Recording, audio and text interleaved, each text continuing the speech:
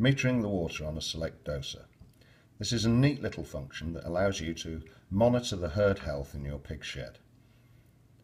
I would recommend that you record the water on a daily basis and then divide it by the number of pigs in the shed. That will give you how many litres per pig the pigs are drinking. It can be placed on an Excel spreadsheet and easily recorded, either on a smartphone or even on the old style piece of paper. Doing this will allow you would hope, to see that your batch of pigs would gently increase on their water intake. Not daily, it goes up and down depending on the weather, but would give you an early warning system if your pigs went off water for 3 days on the trot, or even went off water for 4 or 5 days. You know something is wrong, and that is the time to start calling in the vet and all the other experienced people that can help you. Anyway, how do we record the water? If you look at the front screen at the minute, it says meter only, and passing through the system is the water flowing at 582 litres an hour. This is generated by a pulse generator.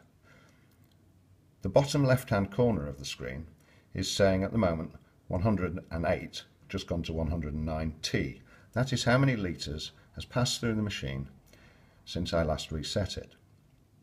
So, how do we reset the machine? As with everything else, we go to the adjust button, press it, and then you get start or options. Press the button under start, and it now asks, do we want to meter the water or do we want to dose the water? In this case, we want to meter the water. So again, press the meter. It asks us now what sensor type we are using. In most cases on BQP farms, it is a sensor type 3, but as I said, I'm using a pulse generator, and this is a sensor type 2. If you're unsure of what sensor type you are, just check at the bottom of the machine and you will see a plastic tap. That will have the number that your flow sensor is recording. If you want to change it, just press the adjust until you get through to the number that you require. In my case, sensor type 2. Press the set button. It now asks, do I want to zero the water total? If you remember a few seconds ago, we were on 108 litres. So yes. The front screen now comes up. It's just rebooting, but in a second it says 583 litres an hour are flowing through, and as you can see, no litres have passed through.